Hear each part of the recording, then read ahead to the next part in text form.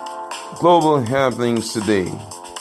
We communicate, we analyze global news. Stay tuned.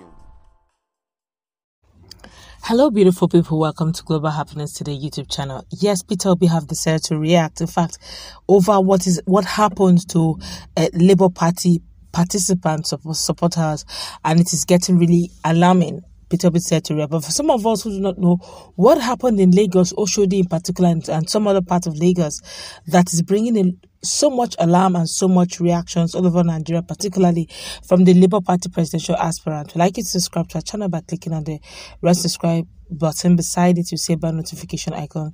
Please go ahead, click on it to get notified as soon as we update our channel on YouTube.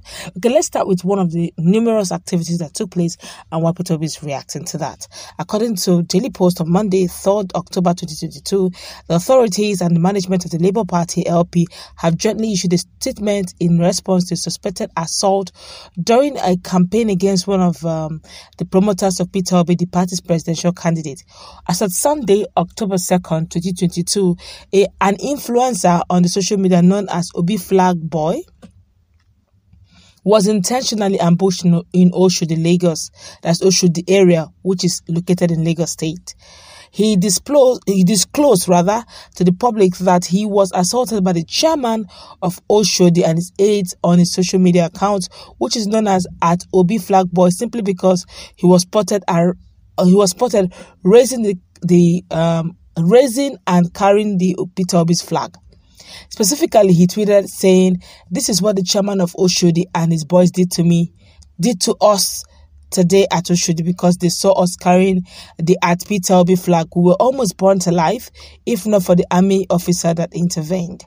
This is totally unacceptable because I see no reason why we, the Peter Obi supporters, should be molested or intimidated because of the party we are supporting. I hope appropriate authorities do something urgent about this because before chaos is unleashed on the country," the victim said.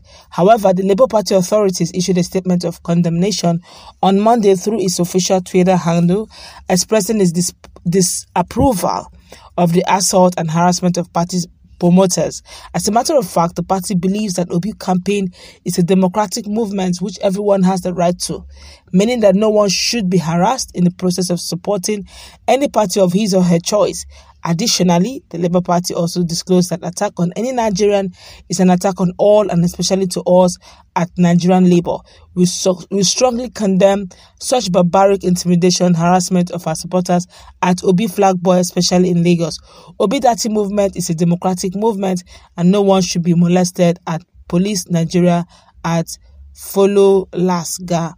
Okay, it didn't end there. This is what Peter Obi had got to say concerning the security agency secretly also arresting his supporters.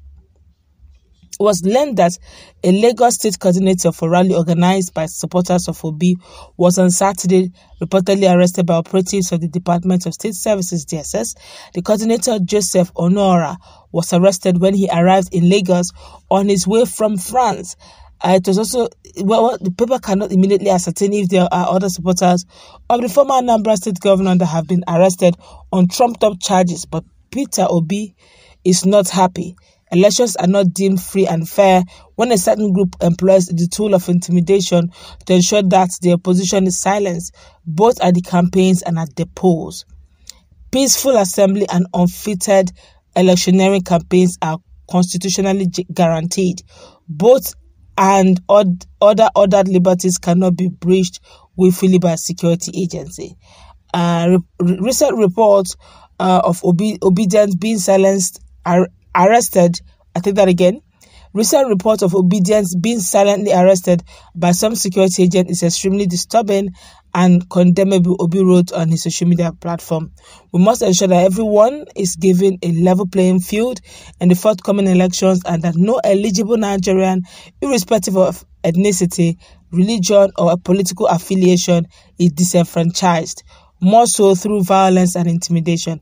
I call on the federal and the state agencies to remind their operatives on the need to respect civil liberties.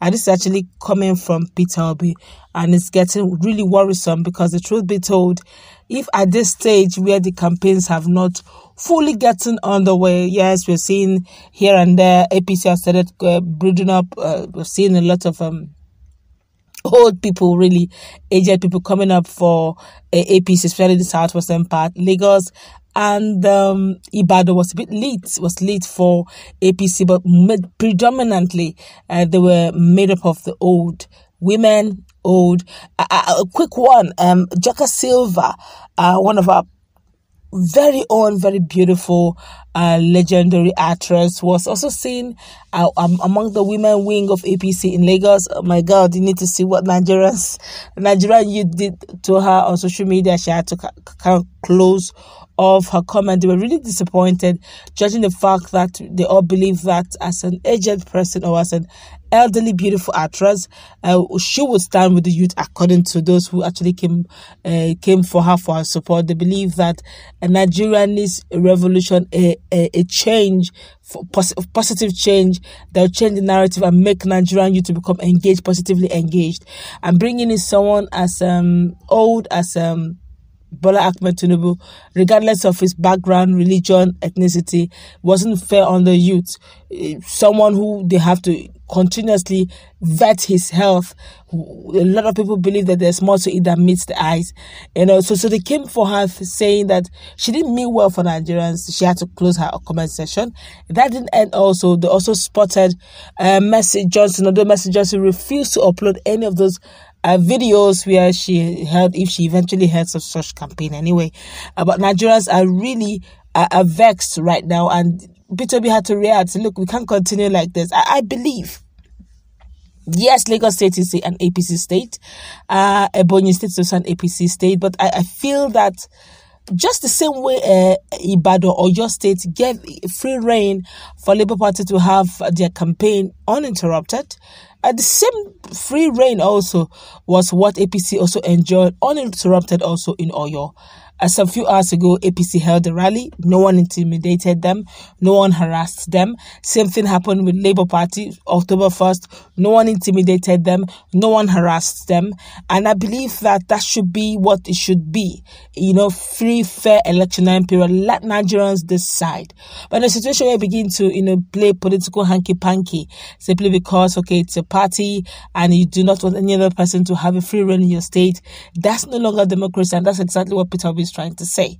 Okay, for an influencer to say that means he must have gone through a lot. I cannot forget what happened in #EndSARS when Mr. Macaroni also stood for the people and he was harassed.